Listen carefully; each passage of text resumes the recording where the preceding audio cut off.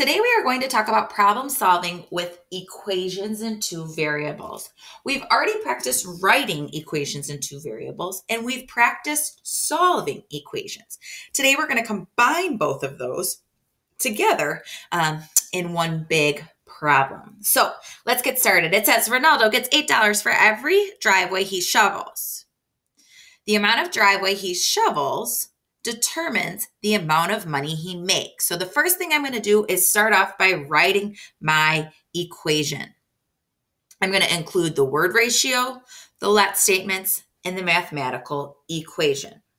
All right, so in the end, we are determining the amount of money that he makes. Money made is going to equal what? So how did we get to that money made? Well, we have the amount he makes per driveway, and we multiply that with the amount of driveways he shovels.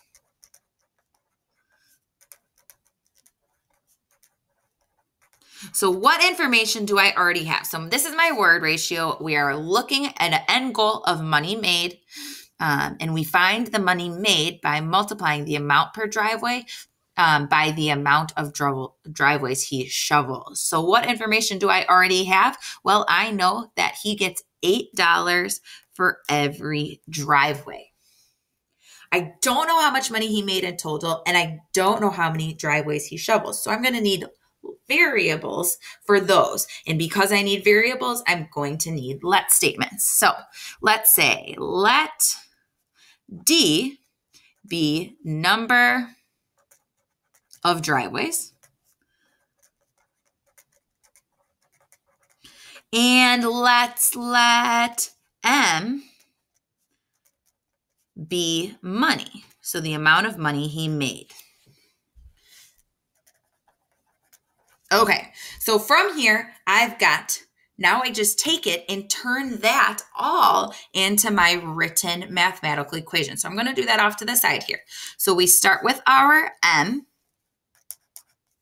which equals, we've got a number here, so that's 8 times D, our driveways. Money equals the amount per driveway, which is $8 per driveway, times D, the amount of driveways. So I can simplify that down to say M equals 8D. Now I cannot go away from this, and it is super important that we make sure that we have done this correctly because it's going to impact our next two parts.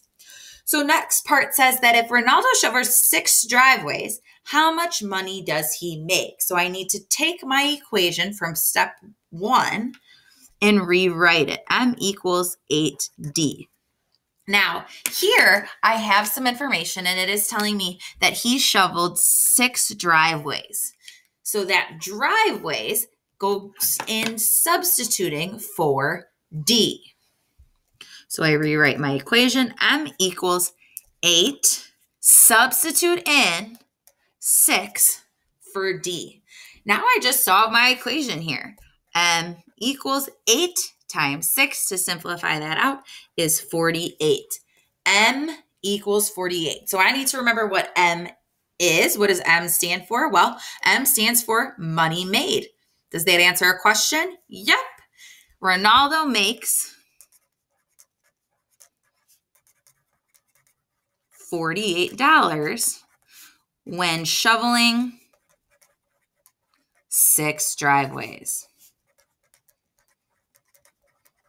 Now, if I said that he shoveled a different number of driveways, my answer would be different here. My total dollar amount would be different. So we are talking about this situation and substituting in numbers to our equation that should stay consistent. Our equation stays consistent the whole situation. So we've got another situation here, another problem here, where it says if Ronaldo makes $72, how many driveways did he shovel? So again, I'm going to go ahead and use my equation. My equation from up here doesn't change. He's still making $8 per driveway. Okay, so here it tells us that he makes $72.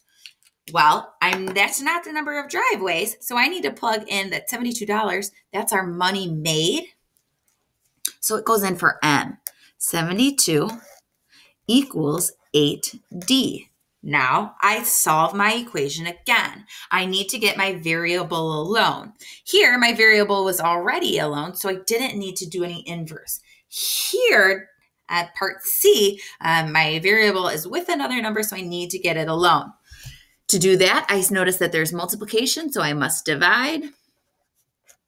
That leaves me with D equals 72 divided by 8 equals 9. D equals 9. Well, D was the number of driveways. Therefore, Ronaldo shoveled 9 driveways when he made $72. So to make $72, Ronaldo shoveled 9 driveways. And again, just like up here, we could switch those numbers around and get different answers if we plug them into our equation. Let's try one more example down here. It says that Izzy has a coupon to save $12 off at her favorite clothing store. The cost of her bill will be the price of the items she purchases minus that $12. So again, I'm going to go ahead and start by writing out my word equation. I want to make sure that my story is out there and that every part is accounted for. So we are looking for the total price of her items. And then we subtract from that the coupon. And that will equal our bill, how much money we actually pay. So we start with the total price of her items, we subtract how much she has the coupon off for, and then that gets how much she actually pays here. Well, I don't know what she actually pays, so I'm going to need a let statement here. Let B be bill. My coupon, I do know that is $12. And then lastly, my total price of my items, I do not know that. So let's let I be items. All right, so I take this and I turn it into a mathematical equation. Let's start right here. We've got I minus 12 equals B. And there's my equation. So again, I can go in and plug in different values for each of these to determine what information I have, different price points. So it says, if the price of the items was $32, how much did Izzy pay? Again, I'm going to use my equation. So I have I minus 12 equals B. Well, I know that the total price of the items was $32, so that's how much it originally was. So I'm going to plug in 32 for my I, that's the items. 32 minus 12 equals B. Again, I solve my equation. B equals, my bill equals 32 minus 12, which is 20. So the bill after coupon is $20.